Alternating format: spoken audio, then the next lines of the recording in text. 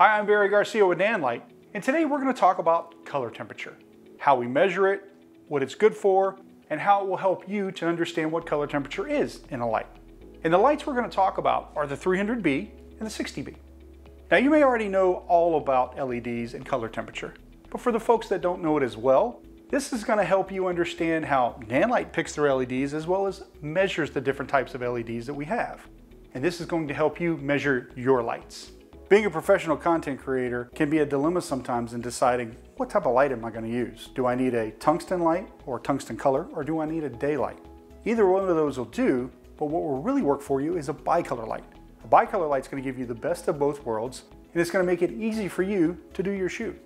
A bicolor light is going to include both daylight LEDs as well as tungsten LEDs. And this can come in different configurations, whether it's ribbons, panels, or a chip on board. Now, these are going to give you the ability to be able to mix with practical lights, sunlight, or even other LEDs. And that's going to give you a much better scene.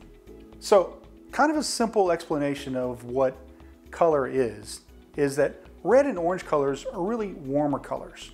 And then blue and cyan are much cooler colors. Now these colors allow the creator to actually guide us into situations that they want to get more of an emotional response from and help tell the story.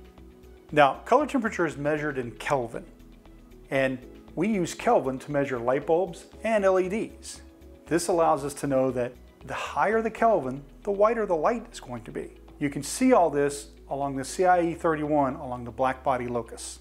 When we test an LED, it gives us a baseline of what color we can use in that light. But it also allows us to know where we're going to use that in our scene. Now, to test with an LED, we're going to use a spectrometer. What does a spectrometer do? It allows us to be able to hold it up in front of the light and measure what that Kelvin temperature is that's coming from the light. So, what's a bicolor light? A bicolor light is something that starts at 3200 degrees Kelvin and has a color range all the way up to 5600 degrees Kelvin, which is daylight. So if we're looking at different types of color temperature, and we're starting at the bottom, I would say 1900 to about 2700 degrees Kelvin, you're looking at that candle flame or the fire effect that you might see in some of the special effects. Moving up from like 3000 up to 5600, at 3200 degrees Kelvin, that's that tungsten light we're talking about that you usually see in like your living room in some of the lamps. At 5600 degrees Kelvin, you're getting that daylight color temperature, which is ideal for your camera. Now, jumping to 6500 degrees Kelvin, that's more of a cloudy sky that you might have outside. And lastly, up to about 10,000 degrees Kelvin, we're seeing that clear blue sky, which is what we have outside. So what Nanlite does is they use an industrial spectrometer that tests for color temperature as well as for the brightness of the light.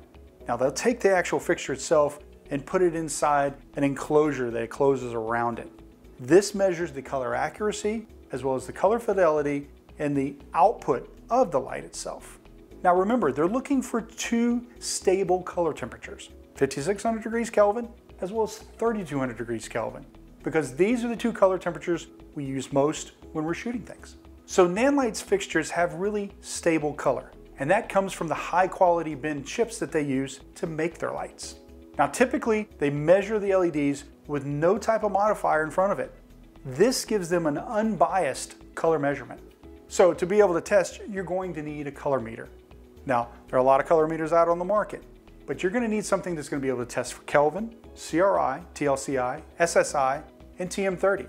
These are all things that you're going to be able to test for color temperature. Now, one of the ones that are most common on the market, the Sekonic C800 color meter, gives us the ability to test all of those, and that's what we're going to use today. So one of the most important parts is to make sure that you're in a dark room, where the only light that you're getting is from the fixture that you're testing. You need to measure out about 3 to 6 feet from the light fixture to the wall so that you can actually test and get a proper color temperature. So remember, the temperature range can go anywhere plus or minus 200 degrees, up or down. Now, don't panic if you don't get the same reading every single time, because typically a light's going to give you a little bit of a different reading every single time. Now, LEDs themselves can shift in color depending on the modifier. Now, Nanlite includes a reflector that actually shifts the color either up or down depending on the bicolor light. It's good to understand how modifiers can change the color output of a light.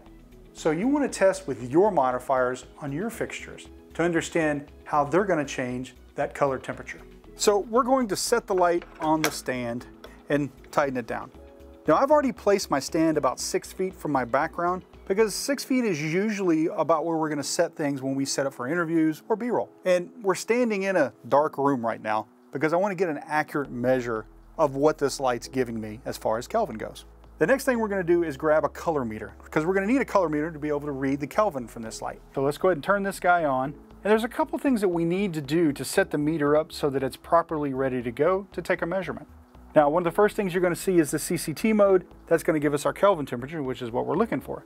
But you're also going to see TLCI and R9. These are just going to give us some color information on the actual light itself. And then lastly, you've got an X and Y coordinate. This just gives me where things fall on the spectrum. So what I'm looking to do here though is I need to do a calibration on this. So we're going to click that over and do a dark calibration and click yes. So now it's calibrating itself, the white, the black point, kind of everything in between. But the other thing that we need to do is we also need to be able to set the target. Now, what we mean by that is we need to match this light, this meter, so that it matches the light that we have at 5600 Kelvin right now. So to do that, we're going to hit our target button here at the top. We're going to hit 560 and hit OK. And now our target's ready to go right there at 56. Our light is 56. We're going to turn our light all the way up to 100% now, so we get a nice good reading. And here we go. Let's take a reading. We're going to take our hotspot reading right here, 5594, 5595, which is a good reading actually for a 5600 Kelvin light. Now let's move over about a foot or so to the right. So we're at 5577. This is 5576. Not too bad. Now we're going to move back over here to this side, and we're looking at 5601, 5607. Now remember, each time we take a reading, it's never going to be the same. So 5585 is where I am now in the center, and on this side, if I go back again, 5604. So I've shifted each time from where we are, but again, we're still within that plus or minus 100 that we need to be for this light. Let's come back and do the tungsten side to see what this light's got. First thing I'm going to do is I'm going to turn this light down to 3200 degrees Kelvin. There we go, we're at 32. Now we are also going to have to set up our meter as well. I need to actually hit the target again and hit 3200 and hit OK. And now we're set for basically being able to take our Kelvin reading. So let's take a reading. Let's go to the hotspot, 3192. And then another reading at 3193. So we're looking almost at 3200 degrees Kelvin. But let's look to the right side real quick. 3197, pretty close. 3197 again. And then we'll move over here to the left, see what we get. 3198, a little closer. 3198, that's not bad. Okay, so let's try with the reflector that actually comes with the light, and we'll go take a reading. So here's a quick explanation on the readings. Now, the 300B uses the reflector to make the light brighter, and sometimes it can double the brightness. Now, what happens when you're using the reflector though, is that the color temperature increases or you get a higher Kelvin. Now, this is something that Nanlite knows about and is a trade-off so that you have a brighter light. All right, we want to go right to the hotspot of the light and take our first reading, and we're looking at about 5881. Second measurement, we're looking at about 5878. And that can be sometimes what we're looking at when we have a different modifier on the light. Now the reflector, we're going to do a little trade-off. We're going to raise our color temperature, but our light is going to be brighter, okay?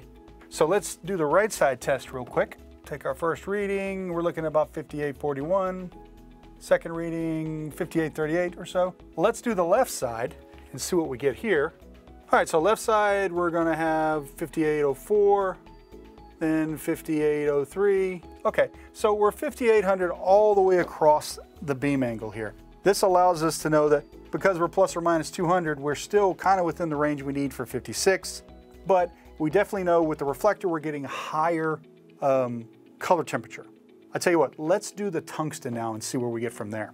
I'll go back to the center hotspot from the reflector and we'll take a reading. 3263, And lastly, 3263. So that's a nice reading right in the middle at the hot spot of the light. So let's do the right side now. About 3256. And lastly, we got about 3257. All right, so let's do the left side now. So jumping over 3244.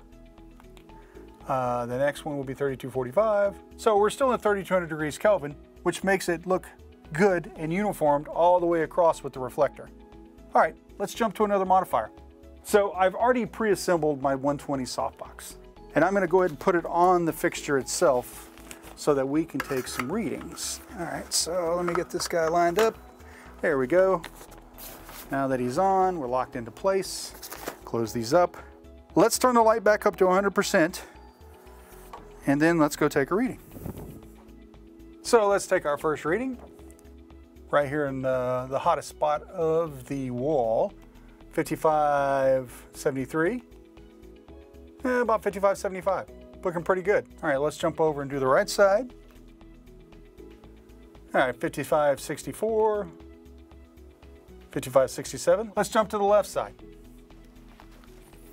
We're at 5499, 5500. So we're 55 all the way across the actual beam angle with the softbox on, which is really nice. That's exactly where we want to be. Let's jump over to the tungsten and see what we get. Let's take a reading right here in the center. First reading says 3212 and 3213. So that's pretty much on the money. That's very good. Let's jump to the right side. Okay. So on the right side, we're looking at 3215 and about 3215 or so. So looking very nice.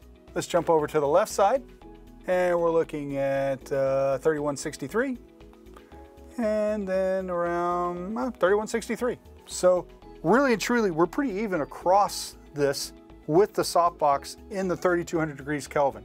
We dropped a little on the left-hand side, but it wasn't that bad. It's still manageable for what it is we're trying to shoot. So we're going to do one more modifier on this 300B, and we're going to use the FL20G, which is our Fresnel adapter. So let's put this on, get him started. There we go, and open up the barn doors so that we can see. Now I'm going to leave it as widest point because I don't think we need to do anything else to, take a measurement. Basically, we're just going to see it as it is. So let's grab our meter, make sure that we're at 100% on our light, and let's take a measurement with this Fresnel adapter. All right, right here in the center, in the hot spot of the light, take our first measurement, and we're looking at around 5774, okay? And then our next one is about 5775. Let's jump over to the right side. All right, so let's do our right side. We're looking at around 5745 or around 5743 or so. So not too bad. And then lastly, let's jump to the left side. Our first reading is about 5747. And our second reading will be around 5748. So not too bad. We're a little bit over on ours between the 57, 56 or so, but that's still within acceptable tolerances as far as being able to get that done. Let's jump over to the tungsten. All right, so now we're in the tungsten mode, and let's do our hot spot again. We'll take a quick reading real fast. In the center, we're looking at 3244, and then 3243. So we're looking pretty good. Right side, we're looking at around 3257. Not too bad, 3255. All right, let's jump over to the left side. And we're looking around 3245 and 3246. So we're right at 3200 degrees Kelvin is where we want to be. So let's jump over to the 60B and see what we get with that fixture. So now we're going to jump over to the Forza 60B. I'm going to put it on the stand. Our stand stayed in the same place at 6 feet from my backdrop, as well as I've got the light at about 50%. So I'm going to crank it up to 100% or so. I'm going to grab my meter because it's already ready to go. And let's take a reading. All right, so let's take a reading at the centermost point for this light. And we're looking at about 5838 and roughly around 5839. Let's jump over to the right side. We're looking at roughly on this one, 5835 or 5832. Lastly, let's jump to the left side. And we're reading about 5830 and roughly around 5829. So still a little bit high, but not too bad. So we're a little high without any modifier on this, but let's check to see what the modifiers will do, and we'll go from there. But first, let's check out the tungsten. So let's take a tungsten reading in the center point right now on the 60. 3254 and 3252. All right, let's jump to the right side. We're looking at around 3254 and 3255. And then lastly, let's look at the left side, and we'll take a reading. 3257, or roughly around 3257. That's pretty good. So we're right at 3200 degrees Kelvin. So let's jump over to the next modifier. So let's try the Forza 60B with the reflector that comes with it. Just gonna snap it in real quick, grab the meter, turn the light all the way up to 100, and let's take a reading. So here's a quick explanation of what's going on with our color readings. Now, the Forza 60B actually comes with the reflector, and the reflector is in there to make the light brighter, sometimes twice as bright. But with that reflector, we get an increase in color temperature, or Kelvin. Now, this is something that Nanlite's known about, but it's a trade-off so that you get a much brighter light. Let's take a measurement right there at the hot spot. 6049, that's a bit high. 6044, okay. We're gonna need to make adjustments. So this is a solution. We could obviously, since we have the color meter, go and change our actual color temperature on our light. So I'm gonna go back and change it to about 5100 degrees Kelvin, and then let's take another reading. Okay, so let's jump and take a quick reading real fast. So now that we've made our adjustment to 51, we're at 5591. Let's take another reading real quick. 5589, so that looks good. We're right where we need to be. We're almost at 5600, but I'm really at 51 on the light itself, so I've solved the problem for what I had.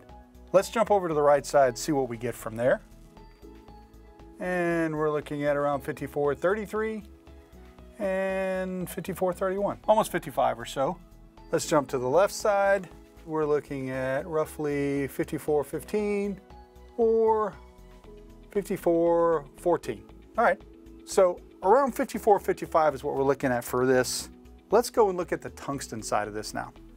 So right at the hot spot, on our tungsten side, we're at 3305, looking really good. So 3300 degrees Kelvin, 3305, looking good. Let's move over to the right side. We'll take a quick reading, 3255, 3256, so we're looking good. Let's move to the left side at 3225, or roughly around 3225. Not bad. So at 32, we're dead on for what we need to be for the light. So now we're going to try the Nanlite lantern softbox for the Forza 6060B. I've got it set in the Bowens mount, so I'm using the actual Bowens mount adapter for the 60, and I'm going to attach the light to the adapter itself. So it just makes it easier on me. I've got it set for 5600 degrees Kelvin. I'm going to go all the way up to 100%, grab my meter, and let's take a reading. Now the lantern really brings our light level down, so we're going to go right here at our hottest spot in the center, take a quick reading, and we're looking at around 5507, pretty good, and then 5509, so it looks really good. Let's jump to the right side, and we are looking at around 5505 or roughly probably 5508. Lastly, we're going to jump to the left side, and we're looking at 5480 or 5482. So we're looking good. So let's move to the tungsten, and let's move into our center position here and take a reading. And we're looking at roughly around 3389 or so, and then 3394. Not too bad, looking good. Moving to the right side, 3445 or roughly around 3446. Lastly, we're going to the left side, 3343, looking nice. And lastly, we're looking at around 3344. So we're pretty even throughout the beam angle for tungsten. So we're looking really good with this light in the lantern. So now that we're done with our testing and we kind of know what our lights can do, It's important to understand that we can use these lights in the 3200 or 5600 for interviews, for B-roll, and however we want to set them in our scene. But it's also important to remember when we're using our modifiers, whether Nanlites or another type of Bowens mount modifier, that we're going to get color shifts and changes. So having a color meter is a great thing to have, but knowing how you're going to use that light is very important. Well, we hope this video helps you understand color temperature a little bit better and what Nanlite does when it picks out its LEDs, whether they're bicolor or variable color. So if you want more information on Nanlite itself, you can always go check us out at nanliteus.com. Or if you want more videos like this, you can go to Nanlite USA and see how our videos will help you with your lights. Thanks for joining us. We'll see you next time.